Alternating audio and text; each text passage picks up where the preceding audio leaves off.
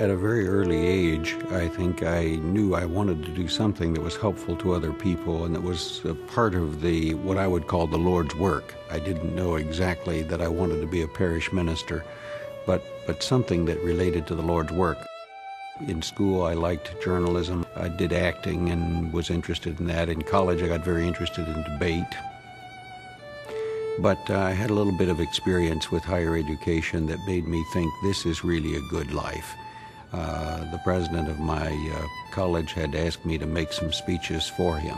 He drove me to Rotary clubs, and he would get up and introduce me and say, "Now, I want one of our students to talk to you." And so I would make the talk and come back to campus sort of intrigued.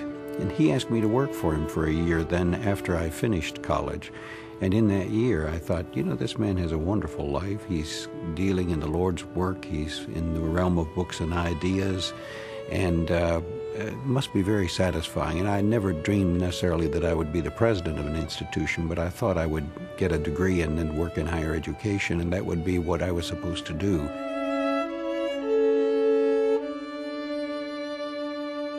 The day I rode on campus, having been elected to the position, the thought flit through my mind, I wonder how I'll go out of here. I mean, would I die in office? Would I be here till I retired? Would I stay here till I'm an old man? Would I be incapacitated in some way at some point? Those kinds of thoughts run through your mind. You just wonder what destiny is marked for me here.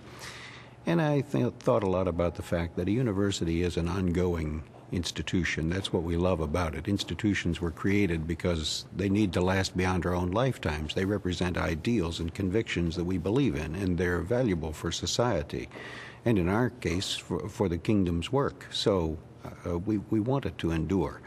And I thought a lot about that, and it came to me that we're all sort of runners in the relay. We run a few laps and then pass the baton, but the institution goes on, and that's what we love about it.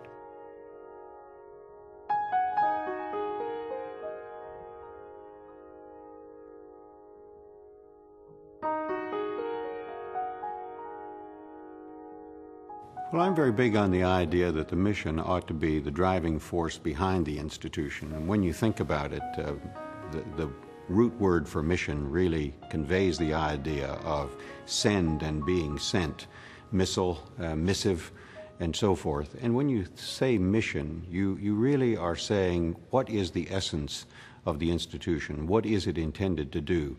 So I've tried to make that a cornerstone of Samford, and we've had a lot of people get involved in trying to contribute to the idea of what is the essence of this institution. And I like very much the statement we've come up with. We've tweaked it a bit, we're tweaking it more, but in essence we say that the mission of Samford University is to nurture students for God, for learning, forever. That's a compression of what we believe is most important. Certainly what this institution does and what makes it distinctive and different is its religious nature, and so we see what we're doing as unto God. We're not just employed, this isn't just a job, we're not just providing economic benefit to the community, we're about something that is godlike. And secondly, the whole idea of learning, which encompasses all that we mean by culture, heritage, tradition, truth. And if we believe that God is the source of all truth, then whether truth is found through the astronomer's telescope or in the biologist's microscope or in human endeavor, it's God's truth. He provided it, He's the author of it. And finally, I think the idea of the eternal. It's not that the institution is forever. We say that its purpose is to be in perpetuity, and certainly it goes from generation to generation, but we know ultimately who is in charge.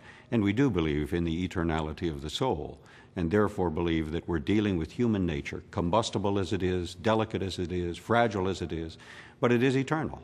And so what we do has eternal consequences. That's not true of a lot of our other charitable acts and efforts, but of a university that's centered on God, learning, and eternity. We've got a big task, an eternal task.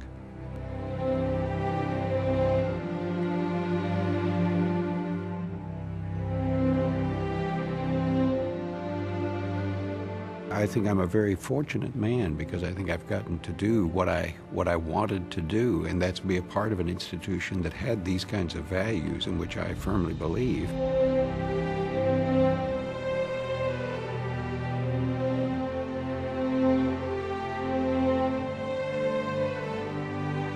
Thanks to some good things that have happened and wonderful people that I've had to work with, I'd like to think that I can look back and see that it has made a difference in the institution, but more than that, in the lives of individuals.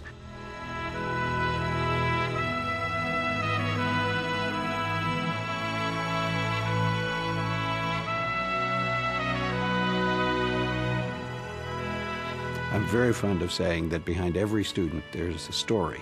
They're great stories. And if you just had time, you sit down and you find out about these kids, where they come from, what makes them tick, what they want to do and be. And to think that you've had an opportunity to be part of this institution which has really helped to shape and make a difference in their lives. That's the most satisfying thing of all.